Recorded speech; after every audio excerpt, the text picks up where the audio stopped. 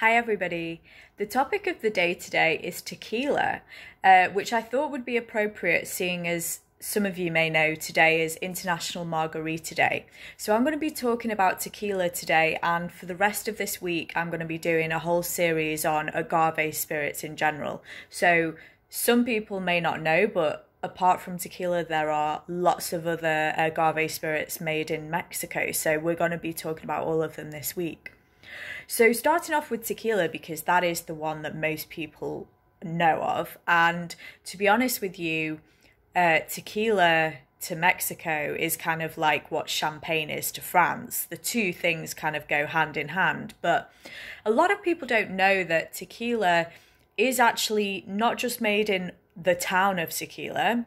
It is made in 5 different states in Mexico. So within those 5 different states, there are different designated sort of areas, a bit like wine. And I have been to several talks about tequila and mezcal and all the other agave distillates. And it was interesting that one of the talks I went to, the speaker did say that the most complicated thing in the world of drinks is wine, but the second most complicated thing in the world of drinks is agave spirits like tequila, because second to wine, agave spirits like tequila are the ones that can be most influenced by their terroir. So the soil, the climate, the altitude, all of these things can affect tequila.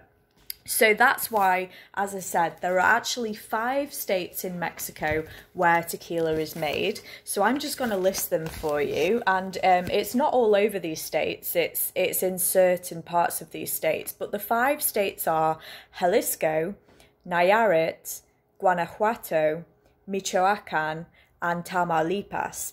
I am going to list them in the blurb. But that's just to give you an idea that there are strict rules about tequila. So within these 5 states in Mexico, tequila is made from this plant, like I've mentioned, called agave. Now agave, a bit like different grape varieties, there aren't quite as many types of agave, but there are actually about 200 varieties of agave plants. So the agave plant, a lot of people think it's like a cactus. It's actually not a cactus. It's more of a succulent plant. That's what they call it. And to make tequila, by law, you can only use one variety of this type of this agave, and it's called Blue Weber.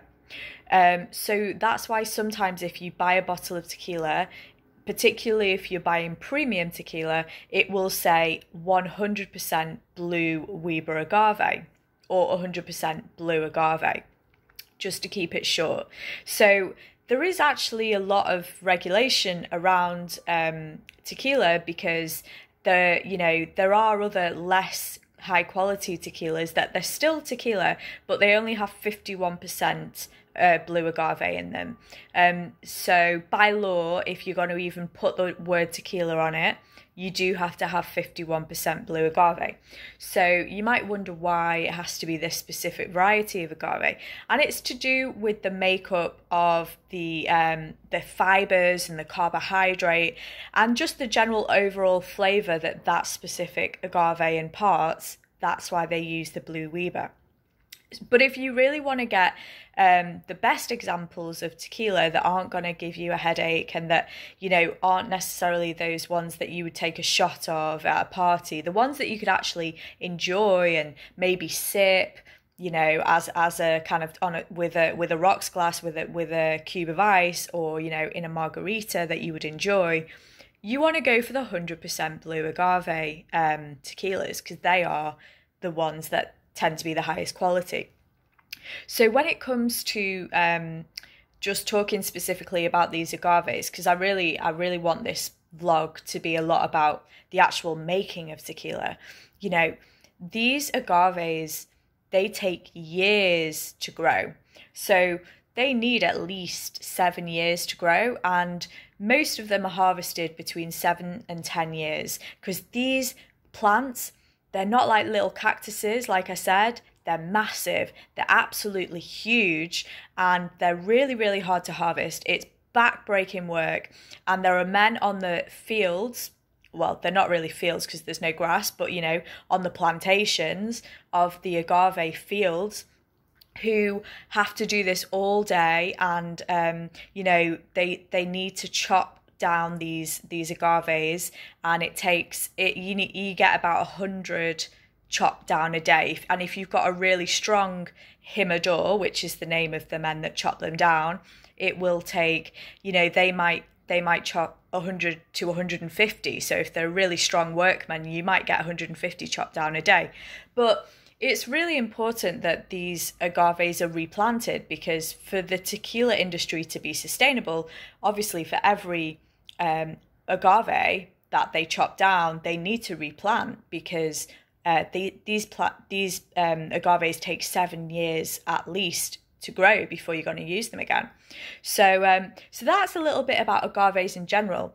And I want to post some pictures of agaves this week to really give people a sense of the plant and what they look like. And I'm going to be showing some chopped agaves so you can see what they look like when the workmen, the jimadores, chop them up, because they need to be chopped up to then be fermented and distilled into tequila.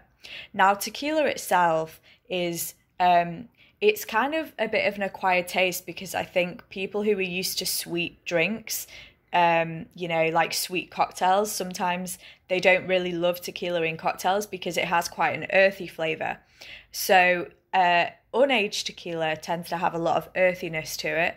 And then the ones that have been aged, they will have some sweeter notes to them.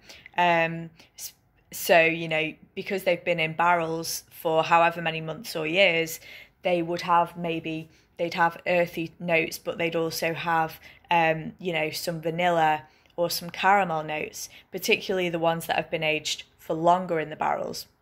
So just to give you a breakdown of the age statements of tequila, if it's a tequila that's clear, like a blanco, it has no colour, that means it hasn't been aged, really. I mean, it might have been put in a vat for a few weeks, but it hasn't really had any, you know, barrel aging. If you buy a tequila that's reposado, and it says reposado on it, it means it's been rested. So rested just means it has been in a barrel, but not for very long. So rested tequilas can only by law have been barrel aged for 2 to 12 months. And most tequila makers, they might actually just age it for somewhere in the middle of that, so maybe for 6 months.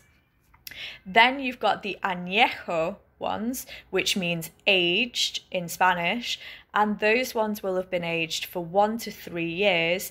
And then after that, you've got the muy añejo or extra añejo, which means extra aged, and that's for those super premium top shelf tequilas that have been aged for 3 years or more. So obviously more expensive, because, you know, you've got to pay for the storage to actually keep that tequila aged for longer. And, you know, you'll get different unusual aromas from that tequila which has been aged more. But I would argue that, you know, if I was trying tequila for the first time, really trying to understand the flavours, I wouldn't go for one of those extra aged tequilas, because you're not going to really understand the true flavour of the agave if you go for one of those ones, because those very aged tequilas, the muy añejo, they're going to have a lot more influence from the barrel. A bit like wine, you know, the older the wine, there's going to be a lot more of those aromas and flavours that come from the barrel as opposed to the grape. Same with tequila. So yeah, I just recommend for anyone who's never tried tequila, just look for a premium one. Try, for example, you could try really, one of the ones I've tried recently is Vivir tequila, and they are really good premium tequila makers, and they're very big on sustainability as well. So they make sure that, you know, for every agave that's chopped down, they're replanting, and they're trying to, you know, be very sustainable and not use, you know, horrible chemicals to sort of influence the growth of the agaves. Or, you know, if you want to just try a household name that, you know, you want to try a trusted brand, you could, of course, try Patron. you know, or Don Julio, one of those big international brands that is also known for its quality as well. But definitely, if you are trying tequila for the first time, do try a Blanco. Try one of the unaged ones, and that will really give you a sense of the flavour of the agave. Alright guys, I'm going to be doing more videos, but I'll be talking about other different agave spirits than tequila for the rest of the week.